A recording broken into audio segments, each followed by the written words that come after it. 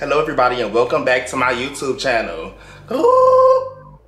Today I'm going to be giving out some real juicy secrets and things like that to something that a lot of people have been asking me about for a long time, which is my skincare.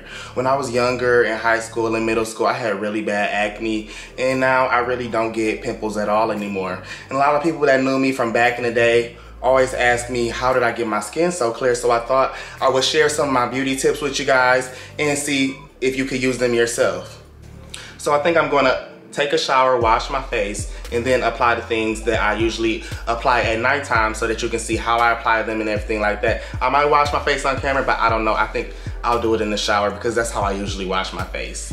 So what I do first is I use this cleanser. You guys read that? It's oil-free acne wash, redness soothing facial cleanser by Neutrogena. This I recently got about a month ago and I love it a lot. I use it at nighttime. It's not gonna be super fragrant or anything like that. It's naturally soothing, aloe and chamomile. So when I wash my face with this, I think that it really makes my skin look very clean and very clear. Right now my skin looks very oily. It's a reason behind all this because I want to show you guys how I actually wash my face and things like that. After I wash my face, I usually use toner. This is a oil-free acne stress control toner. Now this is something that I do apply twice a day. It says treats acne even before it emerges, eliminates oil and shine, refreshes and soothes. It does everything it says on here. It's a triple action toner. So if you notice, my wash and my toner are by the same brand, Neutrogena. A lot of time I notice that brands will use the same ingredients in their stuff. So if you use the same brands, you might get the same look. Your skin will still look how you want it to look if you like the other product, if that makes sense. So when I apply the toner, I usually use a cosmetic pad, which looks something like this. I take one out for you just so you can see. You can use a cotton ball, but I prefer these because they absorb way less product than a cotton ball. A cotton ball will soak up all of your stuff and it'll be gone. After I use toner on my face, I do use a medication that I got from my dermatologist, which is called Epiduo. It comes in a container like this. It's probably in a lot of different other kind of containers, but that's how mine look. It's really called adapalene and benzoyl peroxide gel, but they just call it Epiduo. I guess that's the brand that manufactures this. But for a year, I was on a medication called Accutane, which is for the most severe form of acne. And if I can, I will upload a picture of when I had really bad acne just so you can see. But when I was younger, I would never take pictures because I had such bad acne and I was so not confident about my skin and things like that, so I would really avoid taking pictures because I always had a pimple or it'd be a huge pimple cut on my forehead, on my nose, chin. It was really bad. The Epiduo cream that I use from my dermatologist does make my skin very dry, so I always have to use a moisturizer after putting on the cream and I'll rub it in together. So what I use is the Cetaphil Daily Hydrating Lotion. It comes in a bottle like this. I've run through at least 3 of these bottles, at least 2 in the past month. I use it a lot. It's for dry or extra dry skin, which I said I suffer from because of the Epiduo cream that I use. It has hyaluronic acid and it provides immediate and long-lasting hydration. It's non-comedogenic and fragrance-free. Whenever I go for a skincare product, I always go for something that is without fragrance because the fragrance will irritate your skin, especially if it's an artificial fragrance. A lot of fragrances from brands that use like real flowers or real coconuts and things like that, I can use because it's so natural and it is still good for your skin. But a lot of those brands that are really cheap and they have all those different fragrances in them, they can really break your skin out and I would recommend to stay away from them. Everything that I use for my skin usually says non-comedogenic, which is another phrase for non-pore clogging, so it won't clog your pores. It's good for your skin and a lot of them are really recommended by dermatologists. So after I rub this in, my skin is a lot more moisturized at that time. So you know when you're moisturizing your face, you got the lotion in your hands and you're putting it on your face and then you start putting it around your eyes and your eyes start watering and burning and stuff like that. So the way to really eliminate that is to use an eye cream. When you're using your daily face lotion, I would recommend to not put it near your eyes. Go off and get an eye cream. An eye cream will definitely help to not burn your eyes. It'll help eliminate the puffiness around your eyes. It'll make your eyes look 100% younger. A lot of people go and get different things done to their eyes, which I'm not against, but you can definitely beat that with the over-the-counter lotion. So I'm gonna read what the back of this thing says it does for you, just so everybody knows. It says it reduces the look of dark circles and puffiness, which I already said, and then it also helps repair and restore protective skin barrier. I have the CeraVe Eye Repair Cream, but I also have the Cetaphil brand, which I use too. I alternate them, depends on how I'm feeling. They both look pretty much the same, but I like to try both of them. So either one I would highly recommend. The Cetaphil one comes in a bottle like this. It says, hydrating eye gel cream with hyaluronic acid. For the face and all skin types, deeply hydrates for 24 hours, brightens and smooths. And it definitely does that. They both do the same thing. They're both awesome. And if you get either one, you really can't go wrong. A lot of people get dark spots on their neck or hyperpigmentation, like in the back. I used to have it really bad, so my dermatologist recommended that I use Ambi, which is in a tube like this. It's fade cream. It lightens your skin. It's for the gradual fading of dark spots. I used to go tanning a lot to even my skin tone and make it all appear the same, but now I just use this fade cream only on my neck area. Be careful when you use it because it will actually lighten your skin, so if you really don't want your face to be a lighter color, I would recommend to not use it on your face, but use it on the areas that you really want to lighten your skin. So after I put the fade cream onto my neck, I will also put my moisturizing Cetaphil cream on top of the fade cream, make it real smooth, so by the time I go to sleep, everything is good. I wake up, my skin is lighter, my hyperpigmentation is starting to go away, and over a week you will definitely see a difference. Now, I'm not here to bash nobody, but it's been a lot of stuff in the news and the tabloids and things like that about baby powder. So I really don't use baby powder at all. I will tell you what I do use, and this was also recommended by my dermatologist.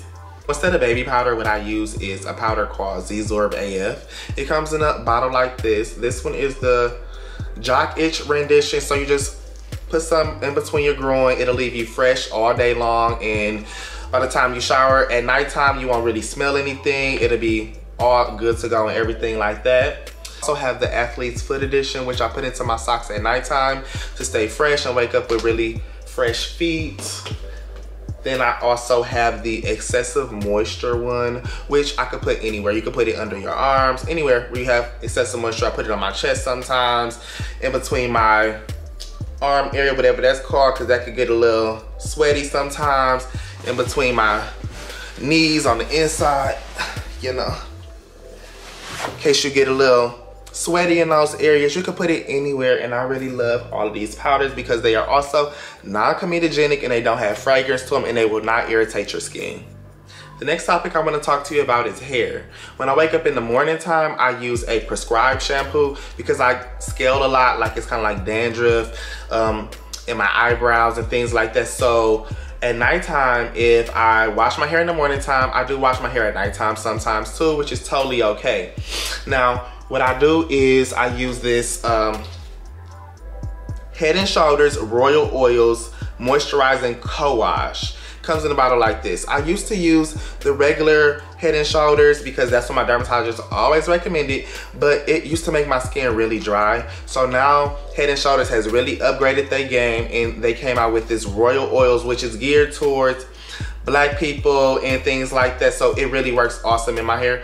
I'm gonna read the back for you so you know what this particular one is. It's a rich cleansing conditioner that gently cleanses, relieves its scalp dryness, and gives you soft, moisturized hair. So with this, you don't really have to put in a moisturizer after you wash your hair because it's already a moisturizing co-wash. So as you can tell, I really put a dent in this bottle. I use it all the time. So I would not use this if you're only washing your hair one time in one day, but you can. So I usually use it a second time. So if I wake up in the morning and I use my prescribed shampoo, and then I go to the gym or I'm doing a lot of things during the day and I want to wash my hair at nighttime while I'm in the shower, I will use the co-wash because it already has moisturizing additives to it, and I won't have to use a daily moisturizer after that. I can just tie up my hair in my do-rag, and then I can just go to sleep because it'll already be moisturized. So I think this is really awesome. I have like all of the Royal Oil products. I really like this one a lot, and I recommend this one just if you want to wash your hair out. I also have the Royal Oil shampoo, which I use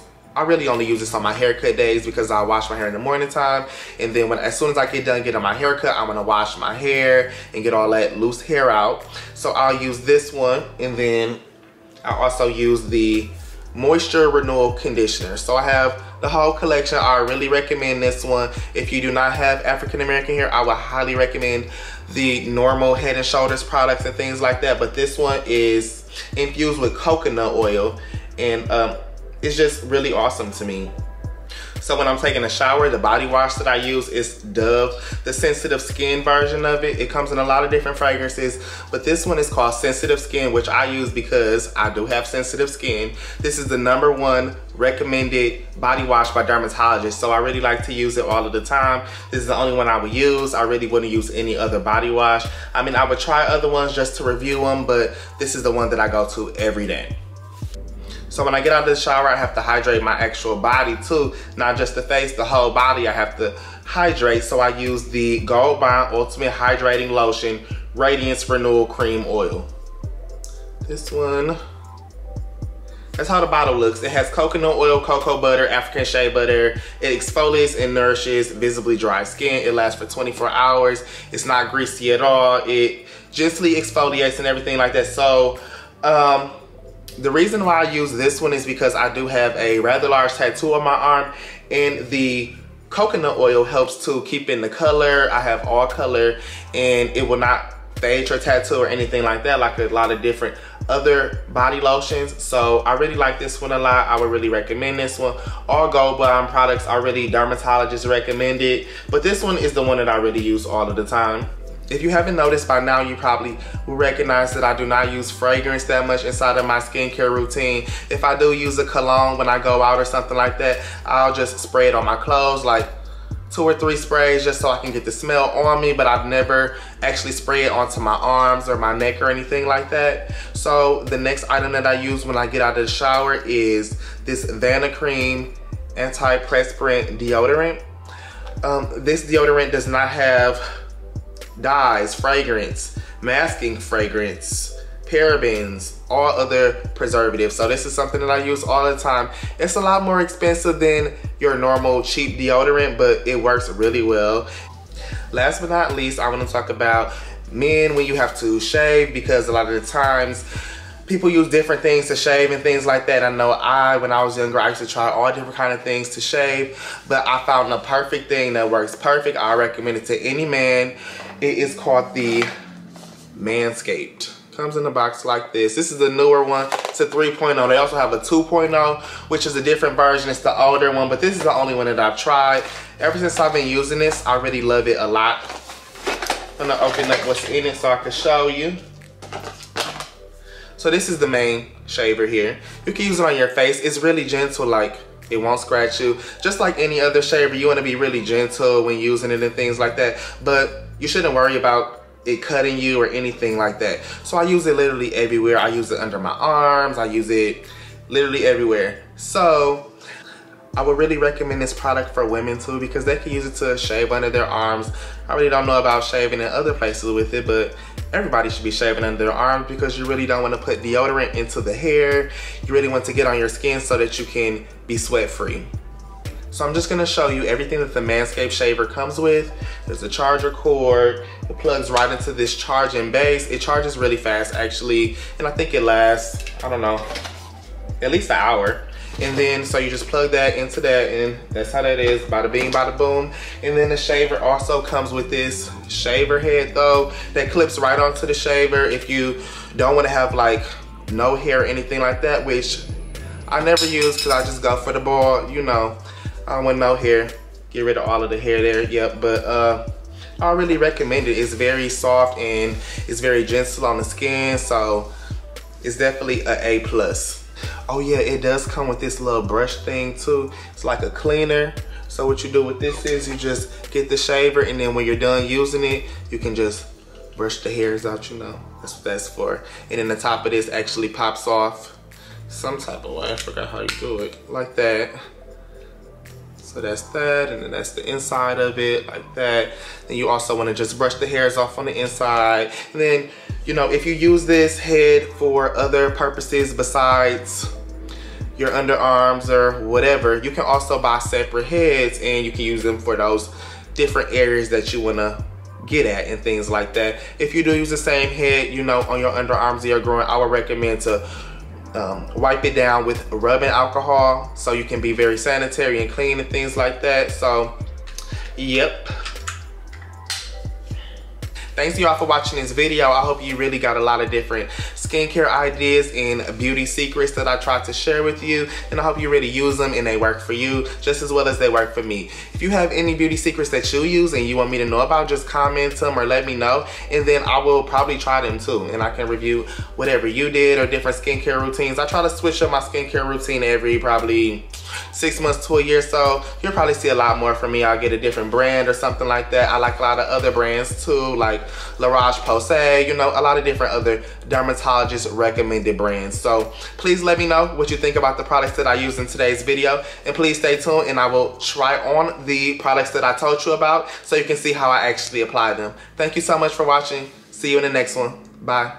All right, y'all, I'm back. I just got out of the shower. I did wash my face in the shower. So I'm gonna hurry up and moisturize my face and things like that before my skin gets too dry. So the first thing I'm gonna do, I'm gonna whip out one of these cotton pad things here, and I'm gonna grab my toner. Just put a little bit of this onto the cotton pad, and I'm gonna rub it in my face. Not too close under the eyes because it does burn under the eyes. So just put it all around. Like that, and it feels really refreshing when I put it on my face, and it smells really good.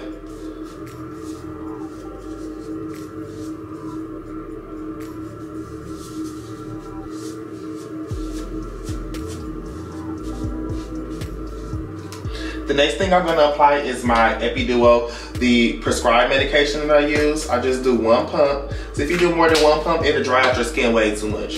And then I try to do my forehead first. Then I work my way down, so over the eyebrows, I'll get the whole forehead area, then I'll get my nose. Have to always remember not to put this on my eyelids because it will darken your eyelids. On the back of it, it says do not put onto your eyelids. So never put this on there. Put it on the cheeks, everywhere else. It's really good though.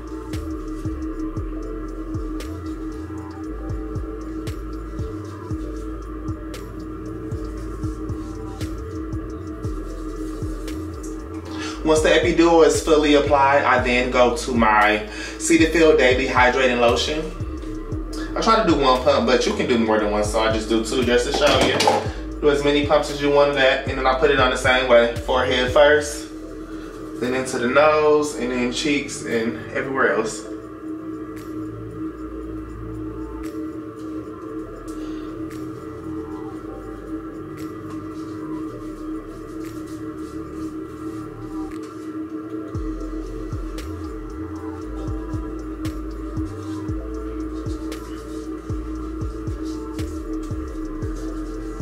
Then next I'll grab the Ambi Fade Cream.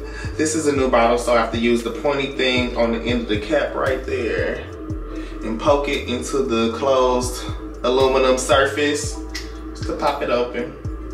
I can squeeze out some. You don't need too much. If you don't put the cap right back on, it will start oozing out a little bit, so put the cap back on.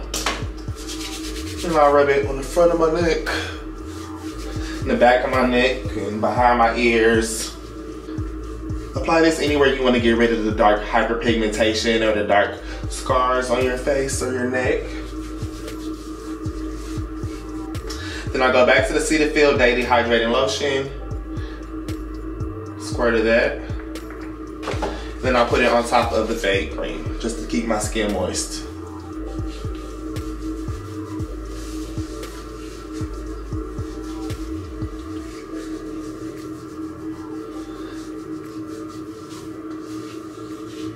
The next step, I'll go for the Cetaphil Hydrating Eye Gel Cream. If you didn't notice, I did use the Cetaphil Hydrating Lotion as well. So I'm using both these together tonight. Before I do use the eye cream, I need to wash my hands because I already have this prescription medication on my hands, and if I put that under my eyes, it will cause dark circles. So the way to properly apply this eye gel cream, take the cap off, then you'll dot it like 1, 2, 3. However you want to do it, and then you do it on top of the eye as well, like that. So you do it on both eyes. Put a lot on because I couldn't really see when I was doing this one, but this other one is kind of how you really want to get it to look. Then you just rub it in.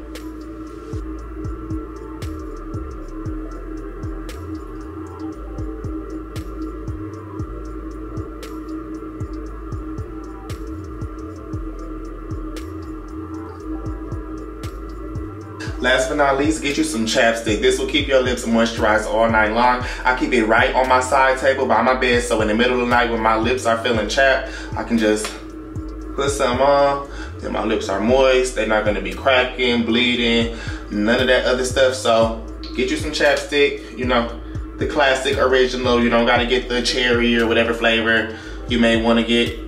I just use the regular plain chapstick. Thanks again for watching my quick and easy skincare routine. See you in the next video. Bye.